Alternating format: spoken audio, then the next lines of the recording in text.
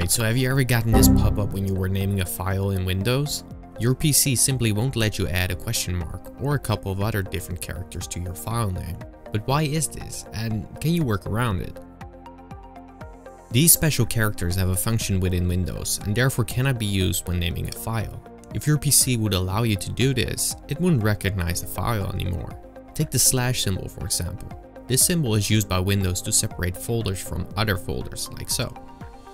If the file also contains a slash, Windows will get confused and won't recognize the file. All these symbols have a different meaning to Windows. That's why you get the pop-up when trying to use them when naming your file. So when naming a file, is there a workaround to use a slash or a question mark in your file name? Well, I started digging and found some very advanced ways to maybe get around this, but sometimes we just want to keep it simple.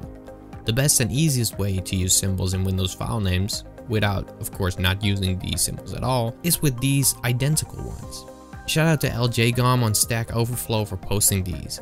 These symbols might look the same, but they are in fact different from the regular symbols and won't give Windows a headache when you're using these in your file names. I've pasted these symbols in the description down below. If you want to add question marks or colons to your files, just copy and paste them into your file name. Looks pretty cool, right? Thank you for watching this video. I hope you enjoyed it and can use the alternative symbols when naming your files. Please leave a like to help out my channel, and if you want to learn more, check out my other videos and feel free to subscribe. I'm uploading a new video every week.